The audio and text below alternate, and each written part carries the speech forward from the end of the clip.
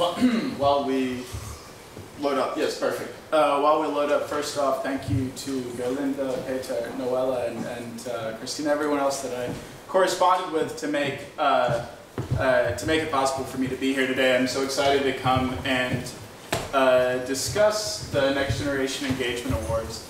At this point, I'm really presenting something we've been working on, as Peter referred to, perspective from the NGO world, programming that's in practice. So this is more of a snapshot and doesn't have, we're not at the point of a rich theoretical framework or a situation within the literature, though I'm happy to bookend Inez's talk after a discussion of federal innovation.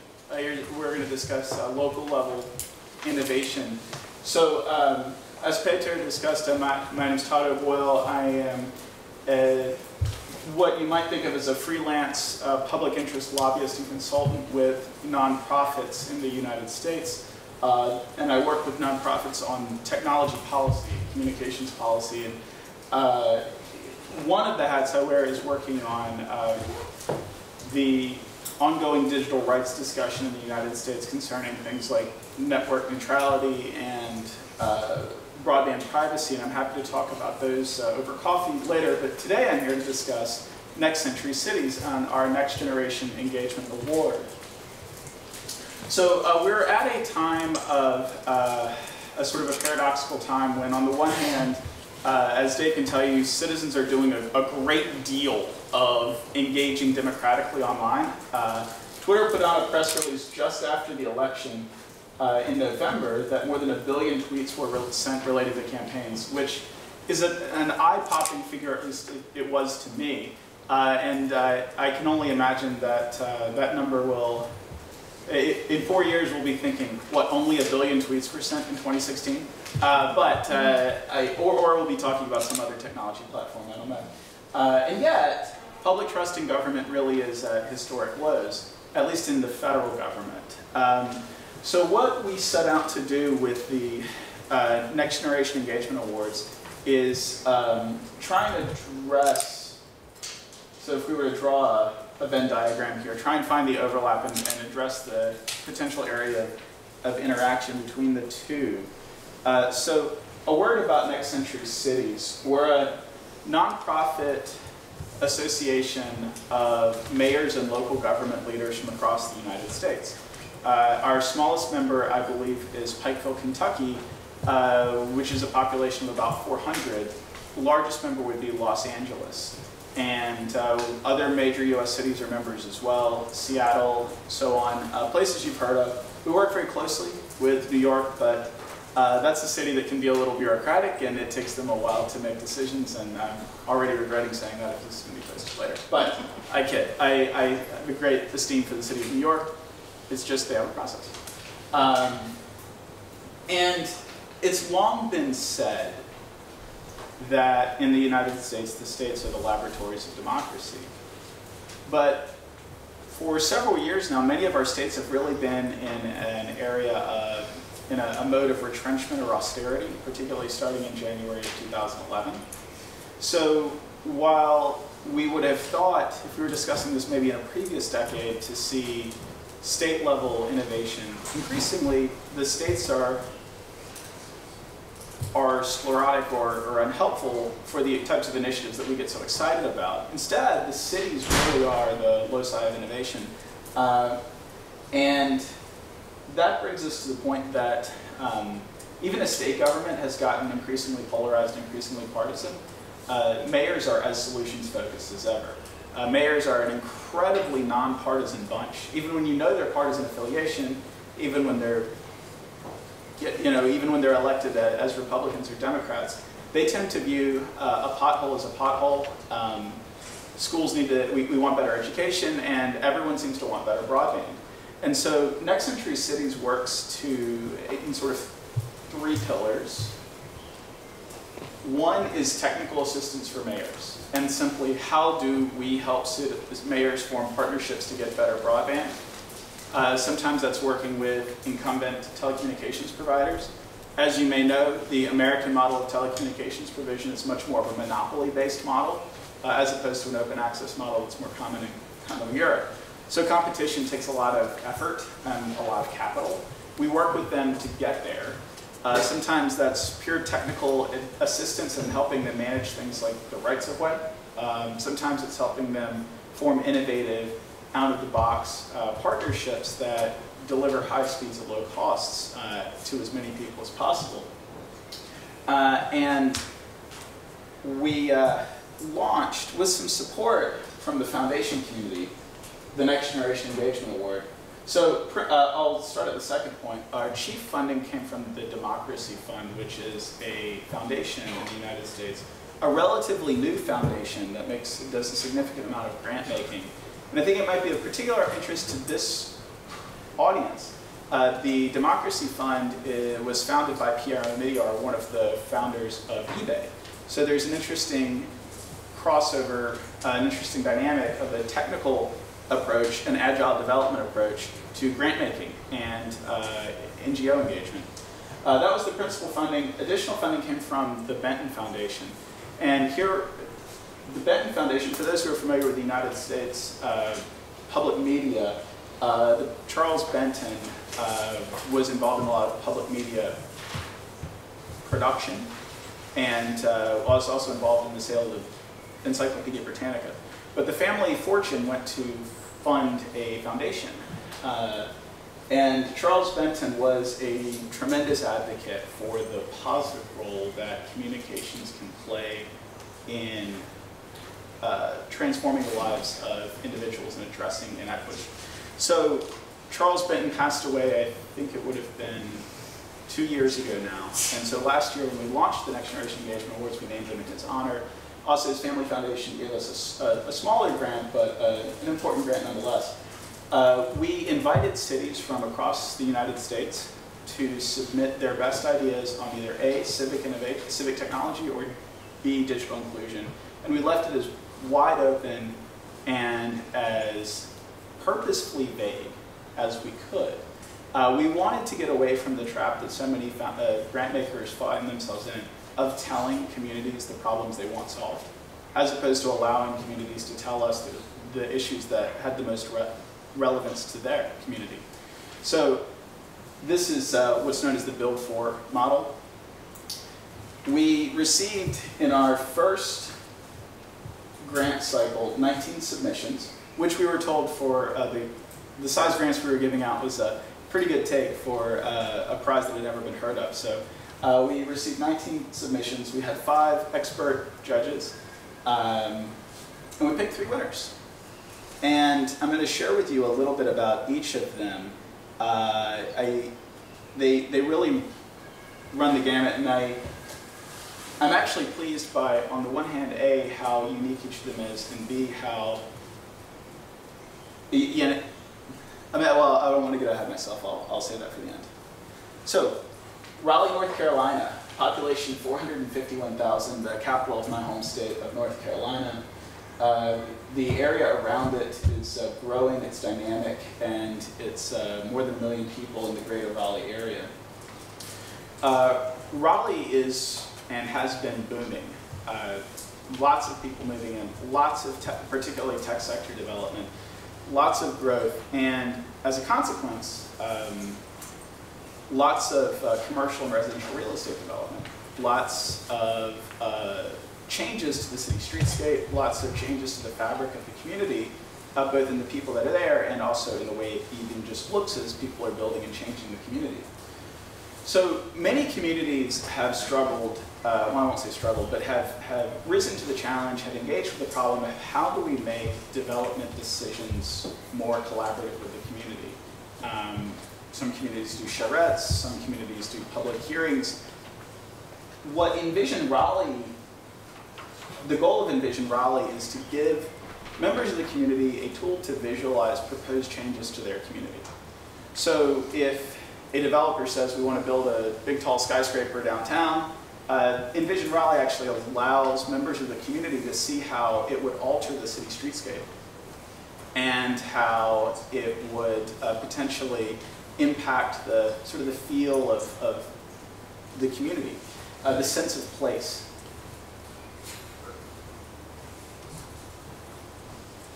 here is a quick video that shows Envision Rally at work. Oh, pardon me. So this is round 1 of Envision Raleigh, and I mentioned that for a reason here. So this is downtown Raleigh.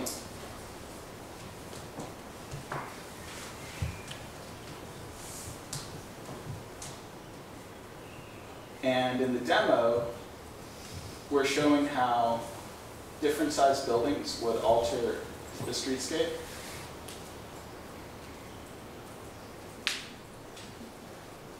And if you notice, the developers also modeled the shadows that each building would cast.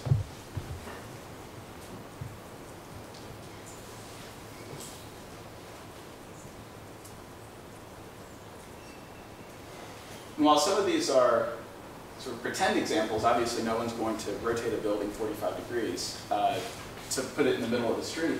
It's a fruitful example to see what they have in mind. So this was a town and gown partnership. The city of Raleigh proposed this idea because the members of the public had continually been saying, there's so much development going on, we barely recognize our city anymore. What can we do about it? Or people, and then the city staff would often say, well, we had a public hearing about this, you had an opportunity to come out and tell us that you didn't like the idea of that development, and then by that point it's too late. So the city of Raleigh partnered with North Carolina State University, the research university in town. That's known as a technical, sort of engineering-focused university. And a team of coders there developed the app. The city said this is what we wanted to do, and the student coders developed a basic version of the app. It attracted quite a lot of attention, and ESRI, the software development firm that creates GIS software, is anyone familiar with ESRI? Familiar with GIS? Okay. Well, ESRI actually flew.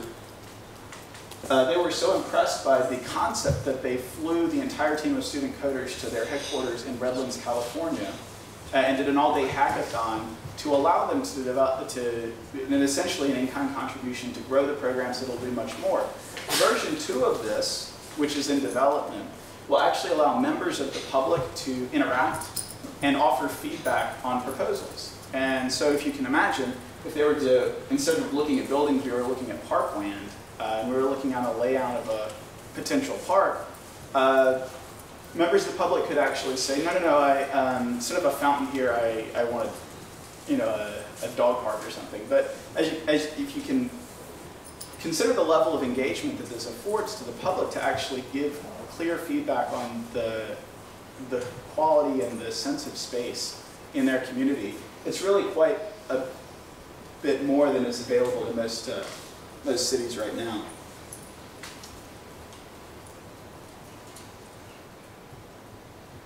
So a few words about Austin, Texas. Austin, it's the capital of Texas, and it's a sprawling city.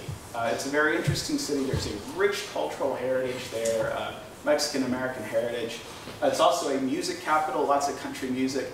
But Austinites often talk about the so-called 3 T's of Texas: technology, traffic, and tacos. And they do value that rich Mexican-American cultural history, but there is also a very real, because of its size and sprawling nature, there's a lot of traffic, and a lot of that traffic is because so many startups have moved in and brought people in, and the population is booming. So there's a growth management challenge. But there's also, as with any kind of rapid development like that, an issue of housing affordability, and there's a gentrification debate in Austin. So Austin has been a very interesting place in terms of political dynamics. It's a very progressive city in a very conservative state. And meanwhile, the city has really tried to find ways to address inequality and support the folks who might be otherwise left behind by gentrification. To that end, in this picture I'm surrounded by people who are either staff at or affiliated with Austin Pathways, a local nonprofit. And I'm standing also by a couple of the digital ambassadors that I'll tell you about in a moment. Austin Pathways is affiliated with the Housing Authority of the City of Austin, HACA, or HACA. And HACA works with the people who are one step above homelessness, as they say. They have public housing, but they also provide support to the social work perspective. So HACA and Austin Pathways applied to create a digital ambassadors program to try and address a couple of these swirling Austin issues at once, including the lack of mobility for low-income residents.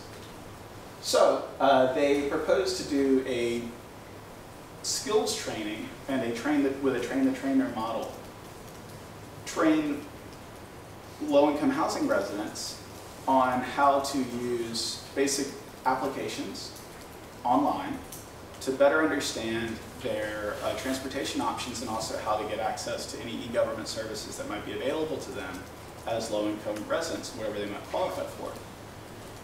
Now, it sounds simple enough. They want to be both digital and mobility ambassadors, but it really took on a life of its own, and I will show you here. So this is Jan Morgan, who was one of the first digital ambassadors at Austin Pathways. Jan has been a resident of the Housing Authority Public Housing for quite some time, and she found that by engaging with the program, learning to use the applications, teaching other people in her community, she developed a real sense of her own civic competence that was lacking before. She didn't realize the voice she had and the power she had. And she said to one of the directors, you know, it would be great if they moved to the bus stop. Everyone that I talked to said the bus stop is not functional. It's on the wrong side of the street. It makes it hard for people to get around. And she said, well, you know, why don't you just come to City Hall and talk to the transportation department about that? And Jan Morgan said, well, nobody's ever invited me to City Hall. And the funny thing happened, and this is that as this program developed and as more of the digital ambassadors got on board with their digital skills training and then training other people, and a number of corporate sponsors came forward. So Car2Go, which is owned by Daimler, I believe, and is based in Austin, gave a significant amount of money to the Austin Pathways so that they could broaden the program and train more digital ambassadors. Well, Car2Go actually started placing their staff.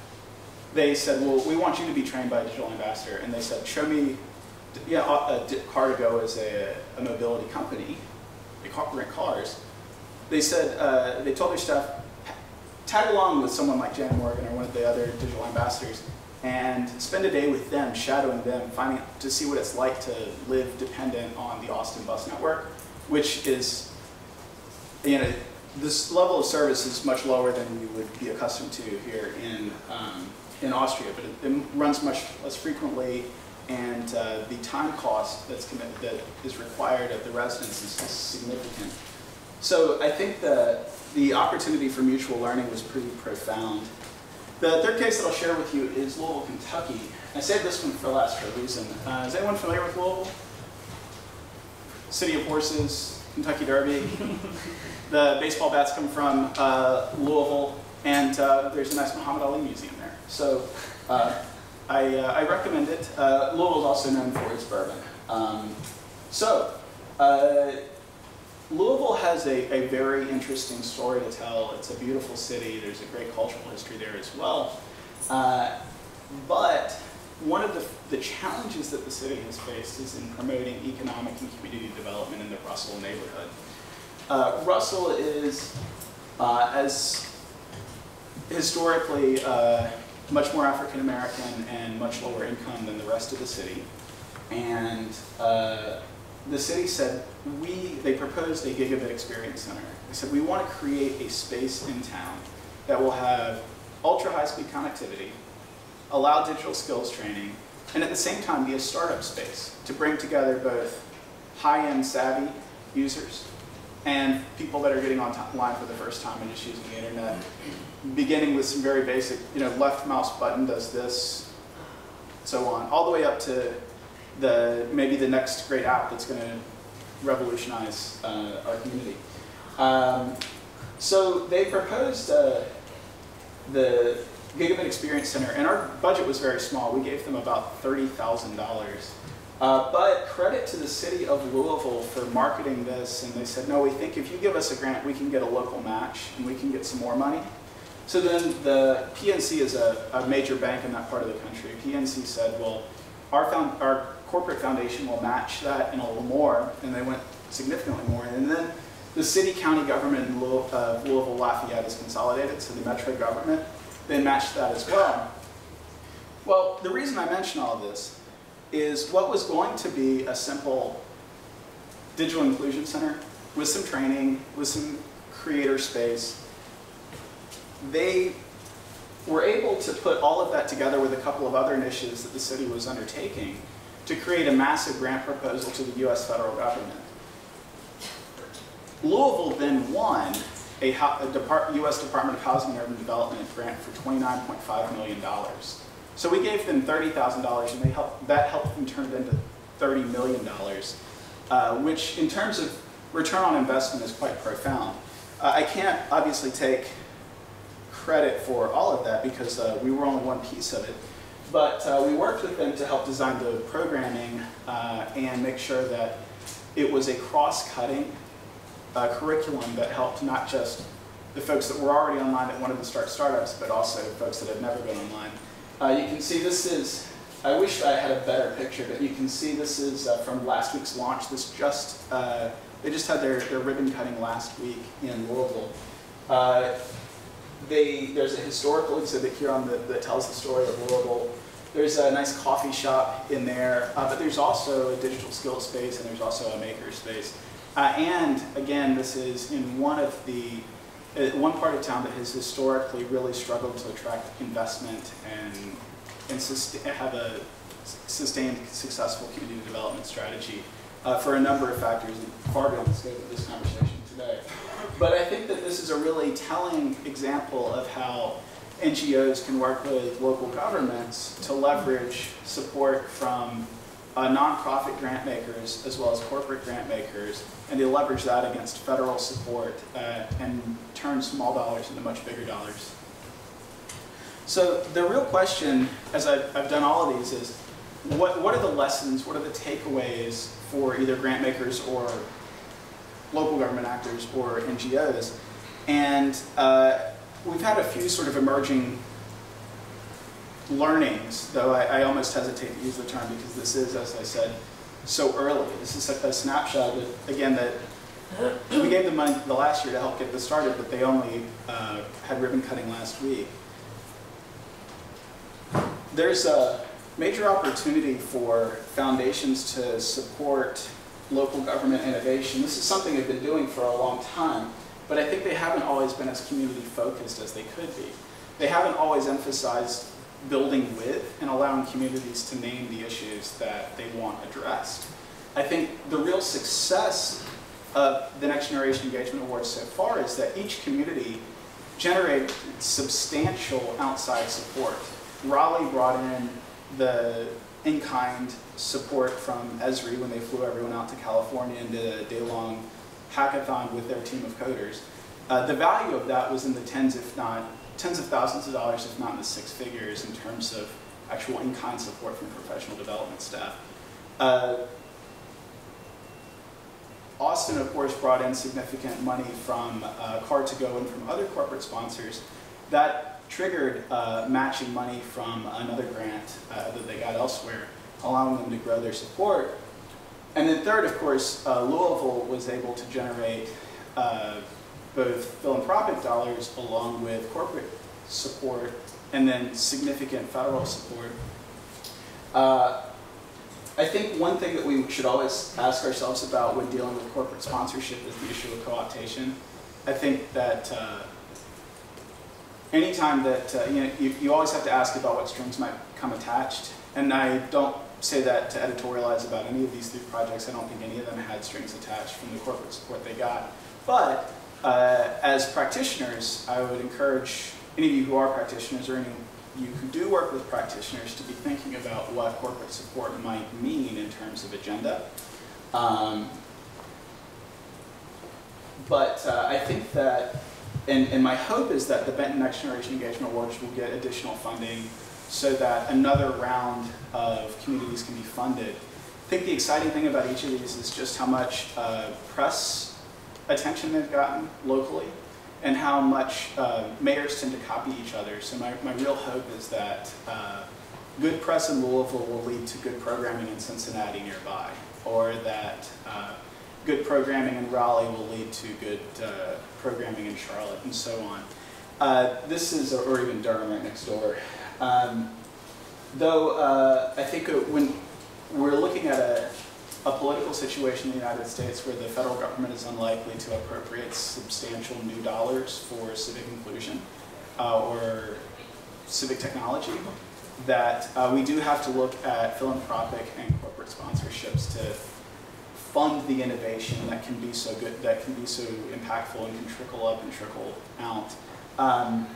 And so while there may be some normative issues associated with those, with the funding sources, at least in the US context, this may be one of our best avenues to generating the kind of civic innovation that can be so transformative. That's the end of my presentation. I appreciate the opportunity to share a snapshot of the Next Generation Engagement Awards with you, and I'm happy to answer any questions you might have.